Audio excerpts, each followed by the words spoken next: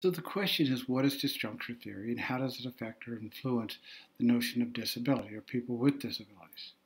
Disjuncture theory eliminates the binary of disability, not disability, and here's how. Disjuncture theory explains disability as an interactive ill fit between the body, broadly defined, and the environment, again broadly defined.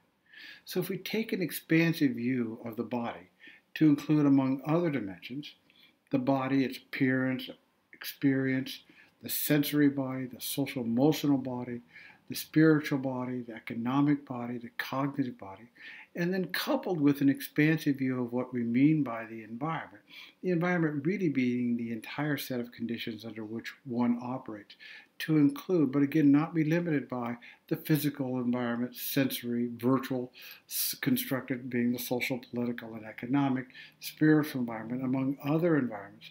We have ultimately this large complex we can thinking about, again, ill fit between body, broadly defined, and environment, broadly defined.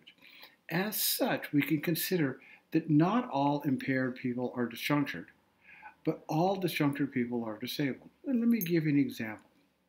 Jane, regardless of the notion of her bodily impairment, might be disabled because she's afraid to drive her car on ice and snow, but is not disabled when she's driving on dry pavement.